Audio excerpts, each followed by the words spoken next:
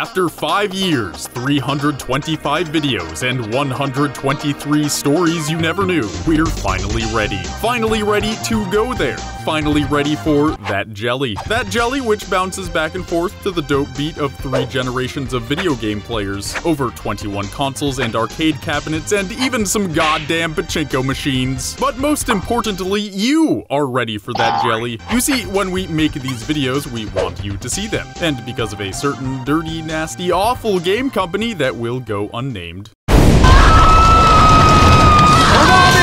we haven't realistically been able to dump this junk in our trunk onto the awaiting laps of beautiful viewers like your mom. But now is the time! Thanks to the beautiful and talented scholar and gentleman Masahiro Sakurai and the upcoming Super Smash Bros. Ultimate and their latest update, Castlevania is almost relevant again. Who cares? The time is nigh, my little tree babies. Time for Simon Belmont, the greatest and most well-known of the Belmont clan, protagonists of the legendary series Castlevania. So prepare your mom's lap for our trunk junk. Close your eyes and open your mind, for today we delve into the lore and into the more. Into a tale of a man who looks like that guy who works at that BDSM gay bar in the red light district I always have to drag my dad out of on Friday nights. Don't worry, Dad, Mom still doesn't know. Onward we go to a family history riddled in manipulation, loss, and false glory. This is the story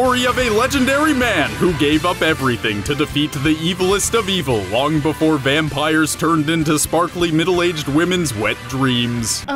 Before whips and chains were a way to sell a novel with below-average writing.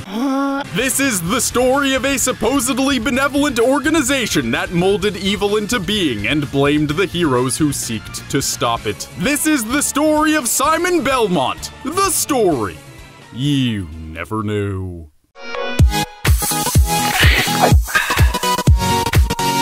Simon Belmont is the protagonist of the original Castlevania for the Super Famicom in 1986. In order to understand him, we must first understand what makes him who he is. That's comprised of 3 things: his family, his whip, and his enemy. And maybe the church.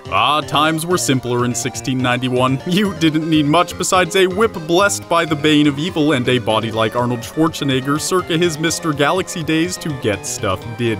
But I digress. By the time Simon popped out of his mommy's no-no spot, his family was already world famous for being vampire killers, thanks to his ancestor Trevor, who was the first to stick it to Dracula way back in 1591. Simon spent his childhood whipping it good, and also wondering if he too could be cool like Trevor. But then, on Easter 1691, Dracula came back. Cause he always comes back. He's like the world's slowest and worst period, once every 100 years, but this time it was Simon who was the extra thick tampon we needed. And what better day to have an evil zombie bent on world destruction come back from the dead than Easter, am I right? Will this symbolism be important for a point I'm gonna make later on? I don't know. Simon entered Dracula's castle alone to stop the spread of monsters and evil bad stuff from Hot Cheeto's place with his family whip, the aptly yet slightly on the nose named Vampire Killer. On his way to the throne room, Simon took the time out of his day to brutally murder all of Dracula's friends, including the Medusa, Frankenstein's monster, and even death.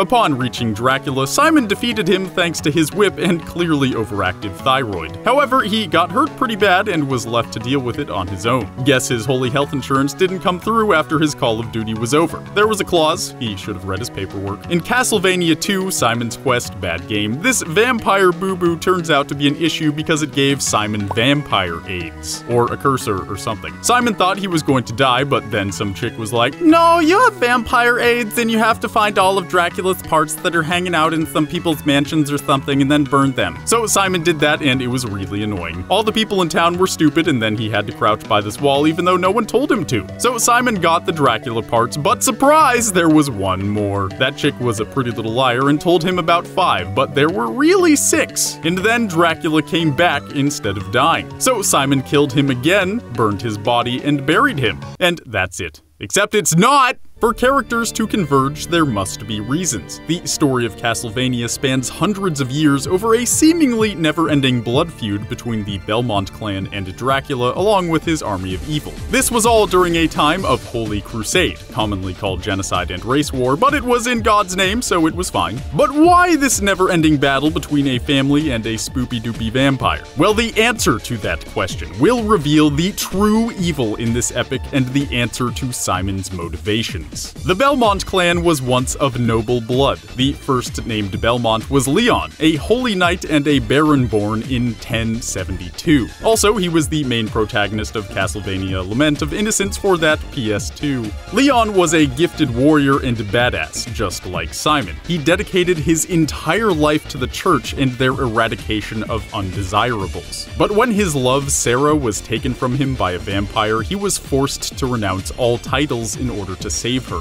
Upon entering the vampire's castle, he was given a whip imbued with alchemical properties by a man named Gandolfi who lived on the grounds. However, when it came to fighting Walter the vampire, it was useless. So instead, Leon stole his wifey away from Vampire Walter and went back to Gandolfi, most likely to cash in his whip warranty. However, Sarah was bitten by Walter and was on her way to becoming a vampire too. Then Gandolfi was like, if you kill Sarah and bind her soul to the whip, it'll probably work a lot better, which was super convenient because she was technically dying anyway. Sarah said it was cool, Leon killed her, everyone is sad, boom! Vampire killer whip! Leon then uses the whip to kick Walter's ass and vows that his family will fight evil forever. He still wasn't given his land or titles back, but hey, that's the way the communion cracker crumbles, dog. 400 years later in Wallachia, monsters started appearing everywhere, supposedly led by a count named Dracula. The Eastern Orthodox Church was all like, oh no, this looks bad for us, better send in the God SWAT team. But it didn't work. When all hope was lost, they turned to one man, Trevor Belmont. Because of Leon's choice to renounce all titles and his victory over Vampire Walter, the Belmont clan had been more or less exiled and feared because of their power. Trevor had grown up an outcast, like the rest of his family, for hundreds of years. However, he, along with a fighter-turned-demon, a witch, and Dracula's own son, took down Dracula for the first time with the help of the vampire killer whip in Castlevania 3 Dracula's Curse. This re-cemented the Belmonts as a revered and honored family, for a time at least. Then there was Christopher Belmont, star of the OG Game Boy Castlevania games, who, you know, killed Dracula again 100 years after Trevor or whatever. It really wasn't anything special, so let's move on. We haven't even talked about Dracula yet. While there was always monsters to fight, as seen with Leon and Vampire Walter, Dracula, and to a degree his castle, are an outlier, as they always come back every 100 years. But why does this happen? Who is Dracula, and what made him so upsetty spaghetti? Dracula was actually Leon Belmont's best friend, a man named Matthias whose wife died sometime before Leon's Sarah was taken by Vampire Walter. He was a secret alchemist and a profound warrior guy, as well as a holy knight alongside of Leon. When Matthias's wife died, he cursed God for taking everything from him when he had given everything to the church his whole life. He vowed to become immortal so he could call God a butthead forever. The events in Leon's story, Lament of Innocence, were carefully calculated by Matthias. After Vampire Walter's defeat at Leon's hands, death reaped his soul, transferring it into the Crimson Stone which Matthias had acquired at some point. This in turn turned Matthias into the most powerful vampire ever, or something. Sensing a new threat, the Vampire Hunter Whip reacted, alerting Leon to Matthias's change. The blade glows blue when vampires are close.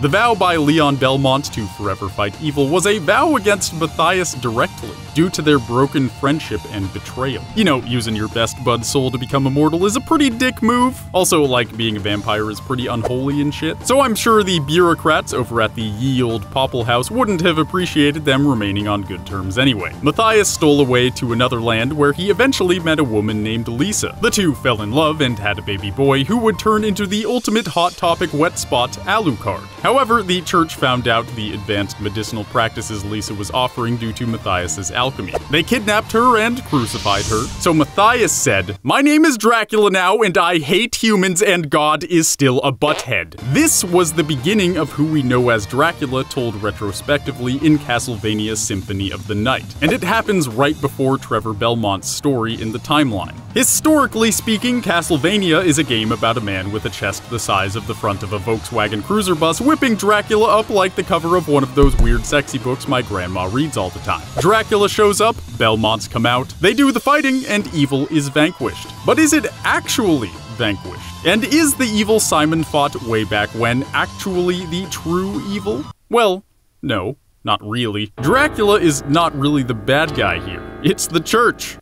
Don't worry, people, I'm not exactly riding the Dawkins train all the way to Canada. We're talking about Castlevania right now. It's fictional. Anyway, the church was at the root and the continuation of all these problems. They raised up Leon and Matthias to be warriors in the name of God, and then abandoned them at critical points in their lives, when they believed all hope was lost. The reason Leon had to lay down his rights and honor was because the Catholic Church was too busy hunting heretics, which is what they used to call Muslims back then, to care about their own knights. The church abandoned Matthias to his despair after the passing of his wife. The church exiled and turned on the Belmonts when Leon was victorious. And then 400 years later, because of their hatred and lust for power, they crucified Matthias's sweet baby mama, pushing him over the edge and creating Dracula Vlad Tepes. His hate for God was everlasting, but after the Holy Rollers permanently put Lisa in a T-pose, Dracula's hate for humanity was just as violent. To add insult to injury, the church then turned to the family they scorned, a demon, a witch, and a half-vampire, to fix their problems. People and the creatures they had taught the masses to fear and hate were used to benefit the church's own goals, in not only blatant clerical hypocrisy, but after crucifying Dracula's honeypeep for practicing medicine, it's kind of just insulting. The Belmonts themselves are constantly at odds with the church, despite having saved the day literally every time the occasion calls for it. Why?